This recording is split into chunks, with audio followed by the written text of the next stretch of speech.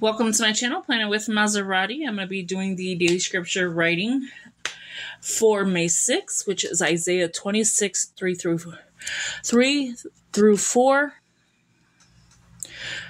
and 7. That sounded weird. So before I begin, welcome. Please subscribe, hit that post notification bell so you don't miss out on any new videos.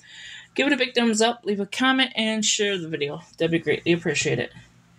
So I'm just marking off the ones that we're going to be doing. So we're focused on May, reading, writing, praying, reflecting on the word trust. Self-study, scripture, observation, application, and prayer. We are still on the word trust, which is a 7-day devotional in the YouVersion app. And if you look up my name, you will find me on there as well. So with that being said, wrong page. I just filmed 5, that's why you don't see the self-study done, but let's go ahead and turn this page in. When I come back from running around, then I will do soap, devotionals, especially on Sunday. I want to get a lot of my faith stuff done. So, scripture, Isaiah 26, 3 through 4, and 7. I have the NIV in front of me. It's Isaiah 26, 3, 4, and 7. It says, "You will keep in perfect peace those whose minds are steadfast, because they trust in you. Trust in the Lord forever. For the Lord himself is the rock eternal." Right? It's 4. Okay.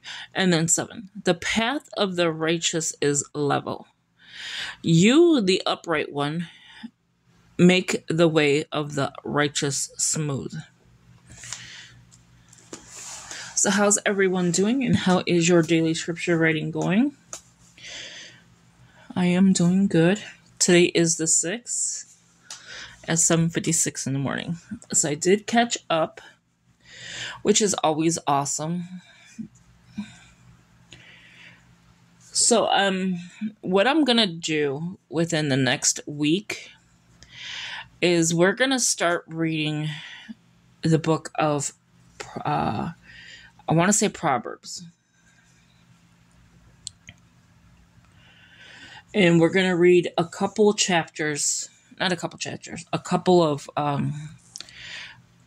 parts a day until Proverbs is complete. Then we'll go into the next book, which I haven't decided yet. So if you guys want to decide, leave it in the comments below. But it's going to be Proverbs first. And not this week. I may start it this week coming up because today's Saturday. So I may start it. I have a doctor's appointment on Tuesday. So let's start it on the following Monday. So not this Monday, but the following Monday. Because then my doctor should be deciding. It shouldn't be too many. And I'm going to start doing the Proverbs. And yeah, so we'll do that. Start reading the Bible together. And I'm going to write it down as soon as I'm done writing this. I think that would be good for us. And then choose another book. I did set up my printer. So I will be... where's it at? Okay, so let me remove this piece of paper. I know I jump all over the place. Okay, so I took a few of these little list pads, right? And I wrote Old Testament, books of the Bible or something like that. And I wrote them down. And then it took a few of these. And so that's what I did for that list pad.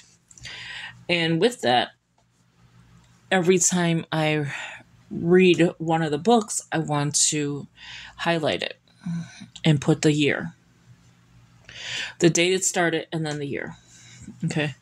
So that when I am close, like every time I read a book of the Bible, I'm going to do the same process. But what I wanted to do is put it into a planner or even like my war binder, somewhere where I can see it every day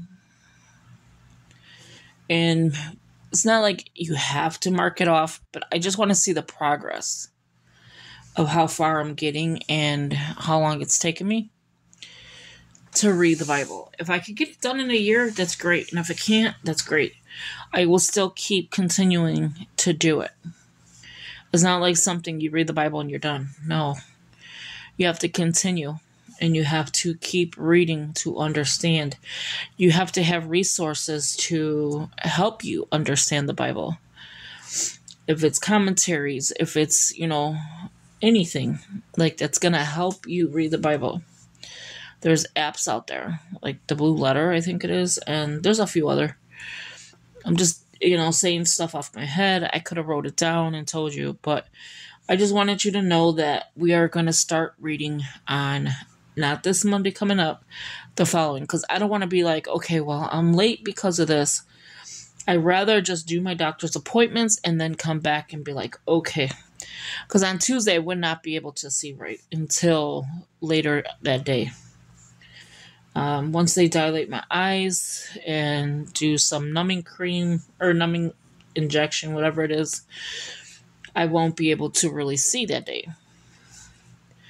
And then you get headaches, and then it's a whole thing. So that is what's going to happen. So, yeah, so with the printer I just hooked up, I just got a new one 2 days ago.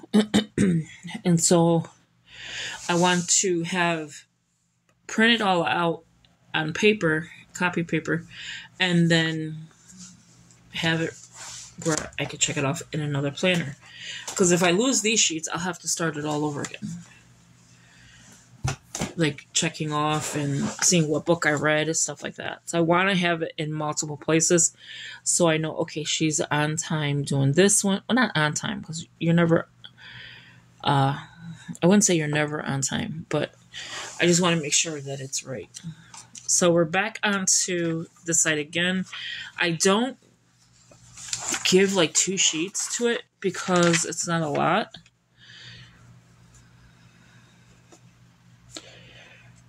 I'm just grateful that I caught up. So you'll see it later this afternoon because I have one already going up, which is day 6. No, I'm sorry, day 5.